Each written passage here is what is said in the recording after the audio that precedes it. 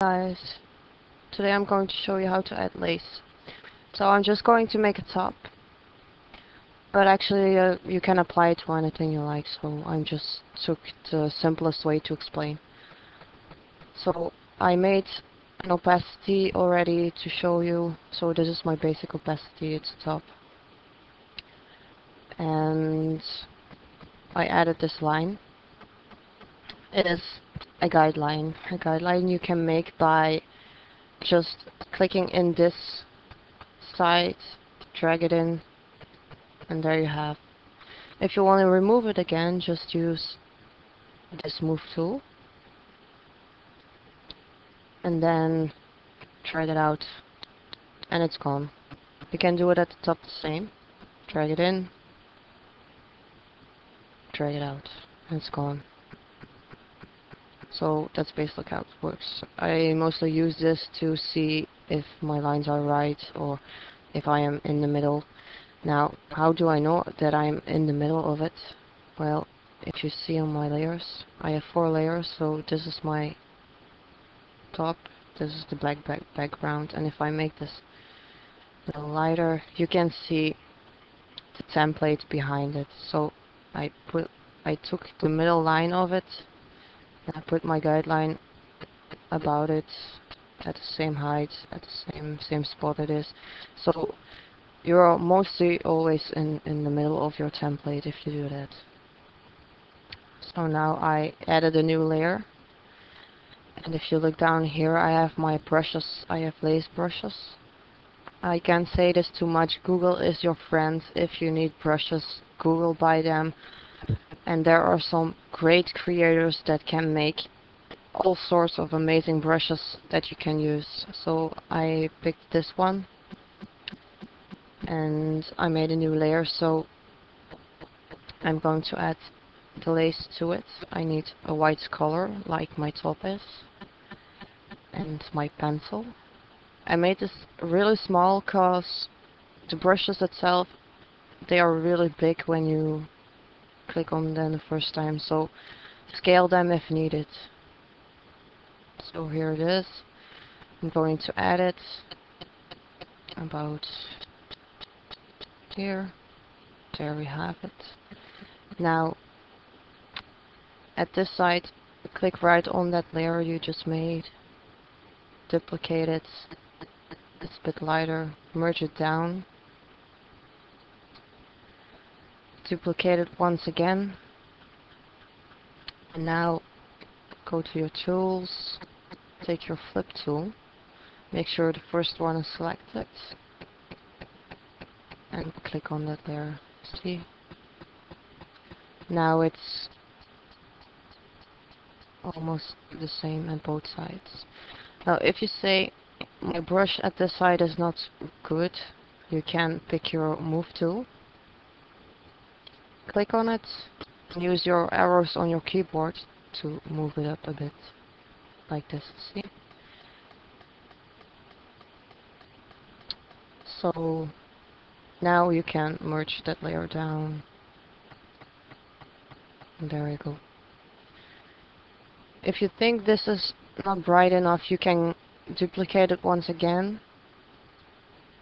And now we have a bright white one and merge it down. So now that we have this one, we are going to save it. I already saved it under a name, so I'm just going to pick save, but you can save as top opacity or something. Save it. Then we open up previewer. Take file, create, ID number, and you type in the number I gave you, 60, no, 30, 62, 29, 7. Okay.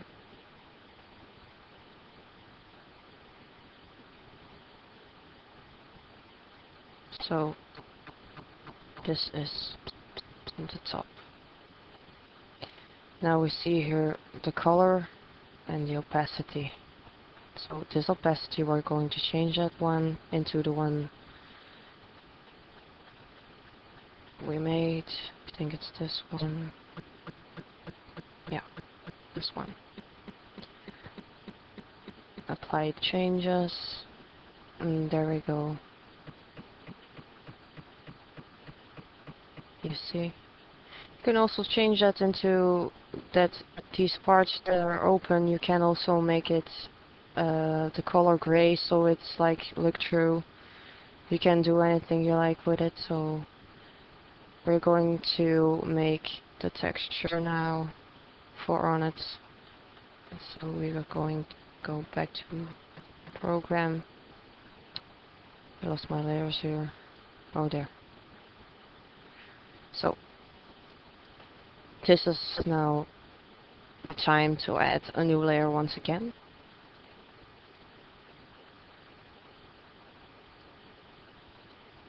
I'm going to make this part on the downside, I'm going to make that another color, so I'm going to select with this one, and I'm going to select about here.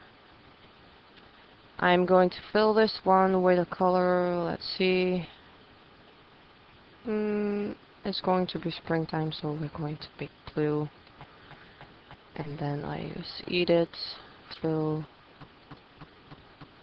there we go.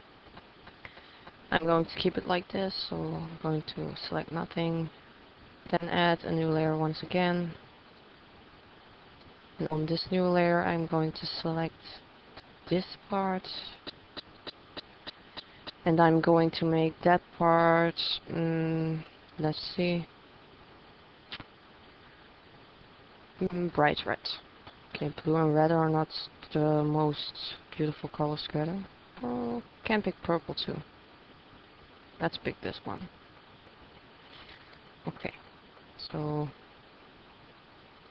again, fill it with color, select nothing. Looks a bit rough, so I'm going to add filters. Let's see, the first one.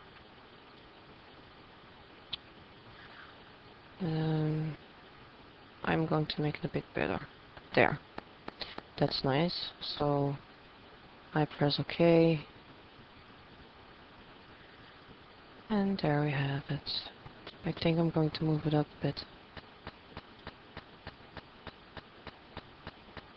Yeah. So this is my text. I'm going to save it as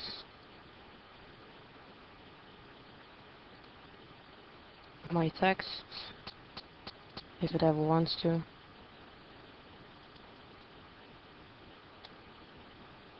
Export, save, and back to the previewer. Change it. Apply changes. There we go. This is how it looks. I will also make another tutorial in one of the next days to do some more harder lace addings. So this is actually what it looks like now. I hope this was a bit more clearer to you guys how to edit. If you have any questions, you can always ask. Bye guys.